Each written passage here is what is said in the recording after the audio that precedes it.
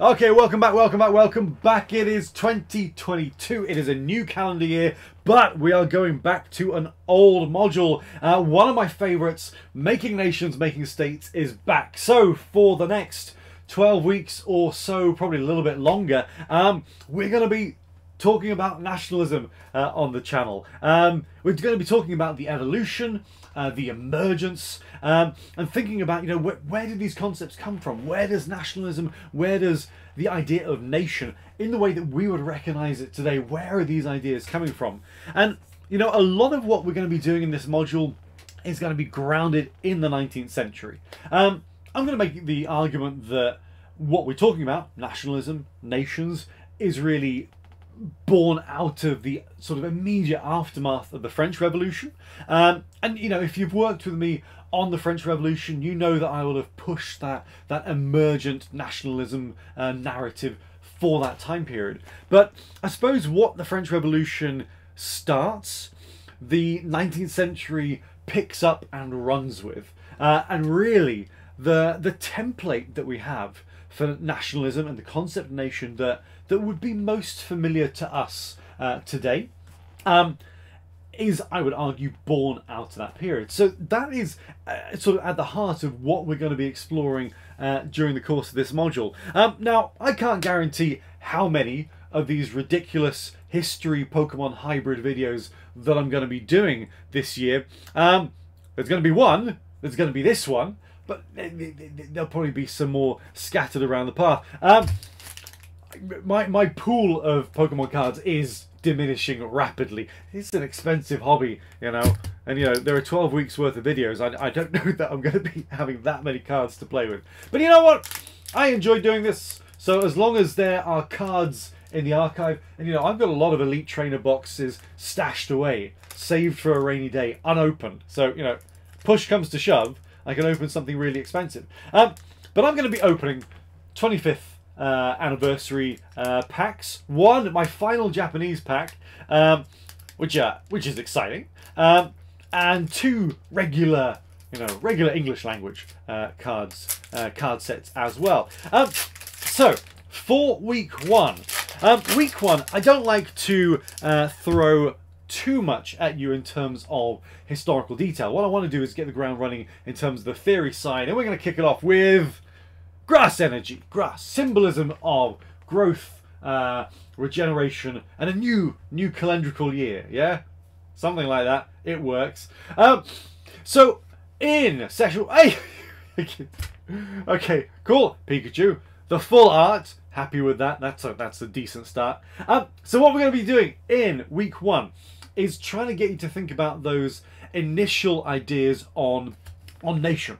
And what I want to do really is to get you guys working on how you perceive both the concept of nation and nationalism for, you know, historical periods, or indeed where we are today. This is straight to the last card. It is a small pack, and it is Zamazenta, full art. That's cool.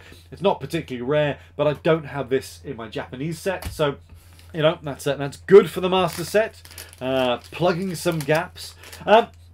So the sort of the donkey work is going to be done by you guys, because I always like to get a sense of your preconceptions on a lot of the things that we're looking at. So I want to know how you view nation and nationalism. I'm going to be probing questions about, there aren't any energy cards in the British ones, are there? Nope, just regular stuff. My computer's trying to restart. I don't want to do this video again. I don't have enough card packs to redo this if it randomly turns itself off. Excuse me. I want to get a sense of where you feel the concept of nation comes from, and indeed what you feel a manifestation of nation and nationalism is. Lots of people are going to have lots of different perspectives on that. You know, as you know, I'm coming from a Welsh perspective, and I always like to qualify the fact that in terms of my political motivation, I am a Plaid Cymru voter, and for the most part. And so that may well introduce certain biases into the way that I look at nationalism and nation. You know, the nationalism that I sort of grew up with, and certainly in recent years, has been sort of quite a left-wing socialist take on nationalism. That's, of course, not representative of all forms of nationalism.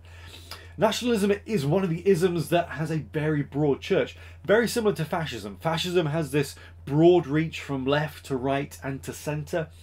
Where does nationalism fit into this narrative? Let's look at this last card, which I'm feeling good about it. I'm feeling good about what this last card is. So let's have a look. What have we got? We've got Flying Pikachu V. The focus is all out of whack today, but you know, not the rarest, but it's always welcome. Flying Pikachu V, always welcome. I've got quite a few of those. Didn't really need another, but you know, it's always welcome. Last pack. So lots of different perspectives that we could bring to a consideration on nationalism. I also want to make sure that we get a decent sense in week 1 as to the distinction. I don't know. On the off chance anyone's in this group who actually collects the cards online, there's a card code for you. See? Giving you things on day 1. We're going to start with Kyogre. Always welcome. Slightly worthless card, but always welcome.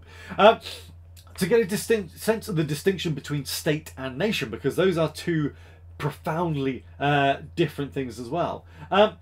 So we'll be opening that discussion and getting a sense from you as to where that boundary line, conceptually or otherwise, sits between the two. Cosmog, last card for today, and it's the Mew. You know, it's all right. I recently pulled the Japanese sort of reverse version of this, so I have a much rarer version of this card in my pack. But you know, Mew's fine. We'll take Mew.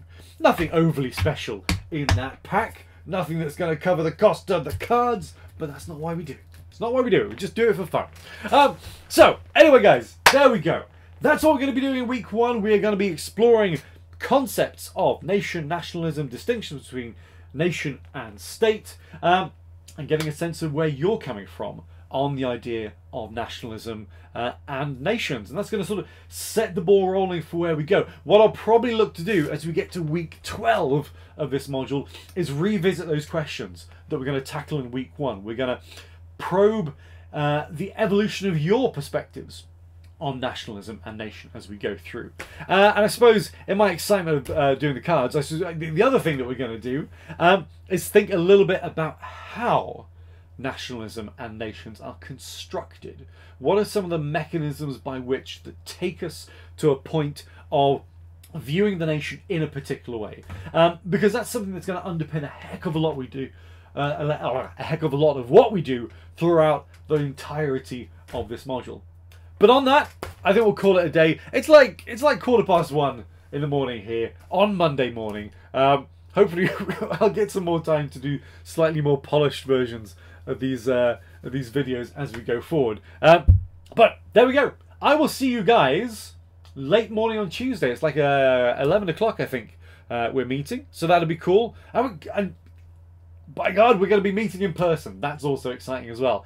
You know. Did I see you first year guys in person last year at all? I don't think so. Is this the first time we're actually going to be in the same room as each other? Possibly.